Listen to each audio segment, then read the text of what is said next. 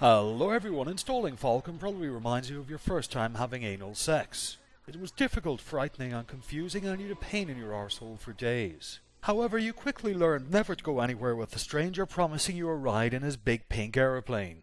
This journey will be just as informative but a lot less painful. Welcome to 4 Minute Falcon, this time we're covering installation and setup. Before I do anything else, a big thank you to Mr. Ted for the title suggestion. There's quite a large shopping list with this one, and the first thing you'll need is an original copy of Falcon 4. You may download it from either GOG or Steam. The next thing you need is a BitTorrent client. I recommend Qtorrent because it's open source and free. Download and install it because you're going to need it for the next steps.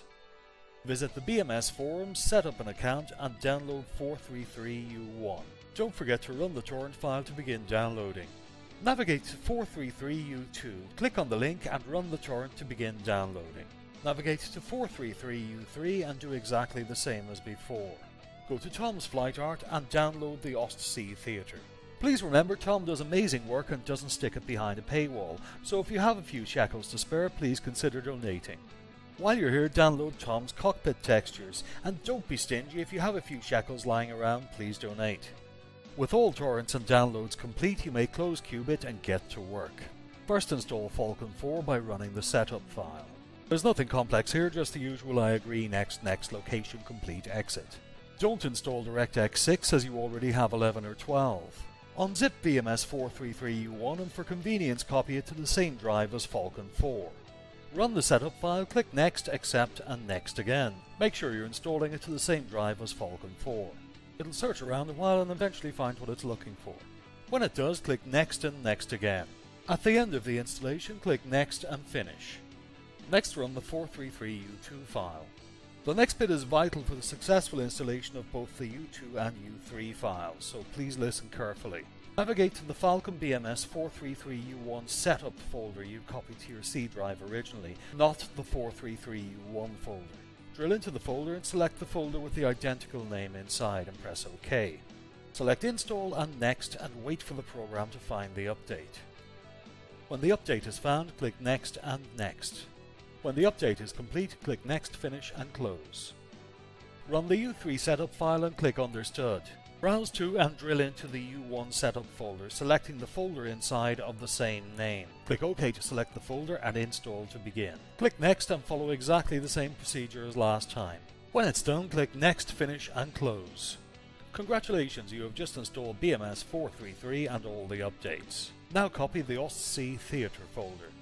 Navigate to the Falcon BMS 4.33 U1 folder. Go to Data and copy in your theatre. When copied, navigate to Teradata, go to Theatre Definition, right-click on Theatre.lst and open with Notepad++. Add the following line at the bottom. Click Save and Exit when done. Now open the high-res Cockpit folder and copy all the images. Navigate to Falcon BMS 4.33 U1, go to Data, Teradata, Objects and Korea OBJ. Paste in the files, click Replace and you're golden.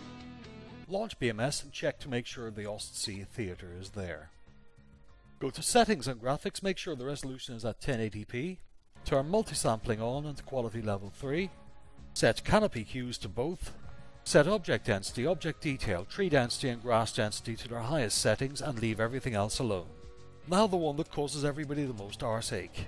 Click Load, click BMS Full and load again. Click Advanced and make sure Track IO is enabled. Click Flight Control and set up your axes.